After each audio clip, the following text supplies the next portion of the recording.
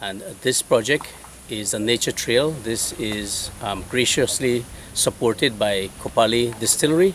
It is a grant that the association received this year. And essentially what we are aiming to do is establish a nature trail that tour guides can utilize, particularly for birding, but also just a nature walk. The idea is we've partnered with the village council for Cat Landing village, and through that partnership we are establishing this nature trail that will lead up to Ganja Point and provide an opportunity for our local tour guides to be able to conduct their tours. Long term, what we would like to do is to find a mechanism through which the village council, the Cat Landing Village Council, would be able to generate maybe a small revenue, a small fee for guests coming in to do their tours here in the community.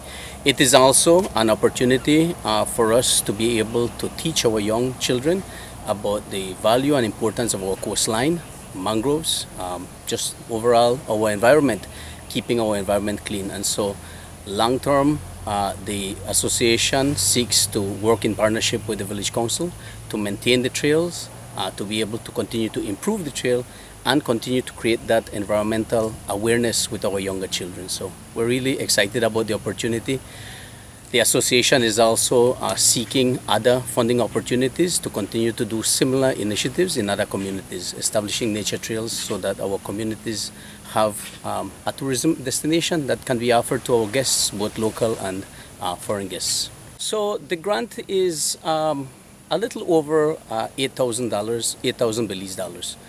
It's a small grant, but it goes a long way. It is going to ensure that we work towards establishing the trail, possibly doing a boardwalk farther down where the wetland is not going to allow for walking on the ground.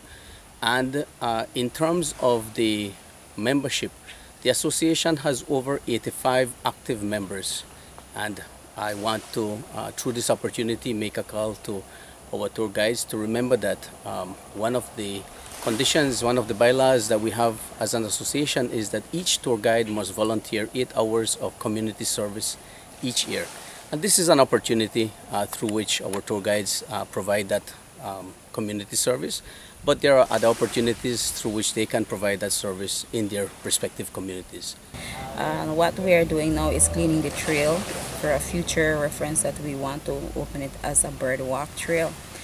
My advice to the other guide out there is to come out, support as a community service, or not only as a community service, but also to volunteer themselves as a tour guide, taking and protecting the coastline here. Especially, we know that the coastline is being affected, so involving their time, doing their contribution, protecting the coastline would be beneficiary on the longer terms or longer run.